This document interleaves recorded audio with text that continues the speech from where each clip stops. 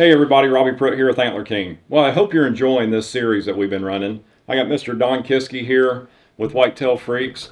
Don, let's talk about kind of backwood plots here. I get a lot of customers call in. They have a little backwoods plot, pretty shaded area, poor soil. With Antler King, we have two products. We have our No Sweat, which is an annual, and a Game Changer Clover, which is a 4-year perennial. Them two products will actually grow very well in a shaded area, poor soil area.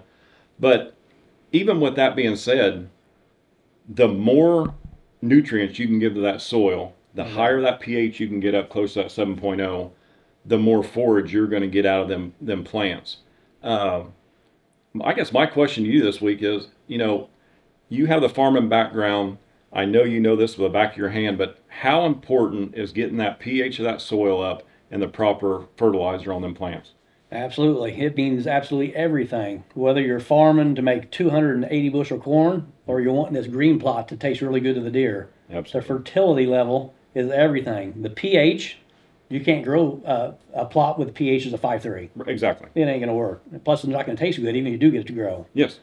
So I treat my food plots just how I treat everything I do farming. I spend as much money as I can to make the return back on my ground. Right. But when I go in to plant a food plot, I might even treat it even more so.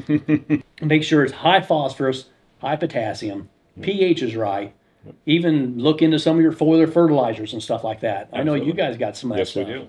Yep. So you can do a lot of things over the top of the plant to even help them out. Right. Like clover, spraying that over the top. Yes. Bringing it back real looking green and stuff like that. So I don't skimp when it comes to my food plots. Right. I spend everything I can. But like you said, some of your plots way back in the woods, you can skimp on machinery. You can take a hand rake in and do a lot of good to get soil to seed contact, but do not skimp on the fertilizers. Yeah, you have to do that step. And what I hear always people telling me is, I don't check my pH, I just add more fertilizer. Well, if your pH is too low and too acidic, you're just throwing money on the ground, because that pH needs to be up as close or as right on that 7.0 for it to be able to utilize 100% of that fertilizer you're putting on. So if you're not doing the pH test kit and adding the lime to raise that pH up, and you're adding fertilizer and even more fertilizer than what you really need, you're still just throwing that money away because the plants can't utilize it.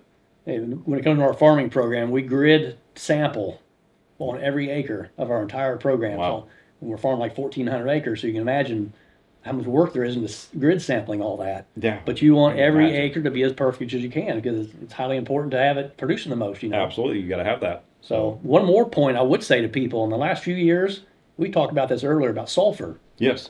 Sulfur is not in the atmosphere now. The coal plants, and they've got this no sulfur diesel fuel they're using. Yep. We used to get it out of the rain. Yep. Well, now you're not getting it. Sulfur is probably almost as important as NP and K now. And we started putting in our soybeans. We're jumping our soybean yields 20 bushel per acre. Holy cow! With the addition of sulfur. So Man. keep that in mind when it comes to food plots. And there's a lot of sulfur sources out there. Yep. I use the best one I can find is AMS, ammonium sulfate. Yep. Because it's already ready for the plant. The sulfur is already in a form that it can use. Yep. If you use elemental sulfur, that takes 2 or 3 years sometimes to break down. But if you use the sulfur from an AMS, it's just a dry powder basically, and you put like 150 pounds to the acre on. I think the analysis is 210024. Okay. So it's got 24 pounds of sulfur per 100. Yep. So we're putting 100 pounds of sulfur on. That gives me about 30 pounds. Wow. 150 pounds of sulfur, or of AMS. AMS. Will give me 30 pounds of sulfur. And that's good to know. So when it comes to your food plots, don't cheat them on sulfur either.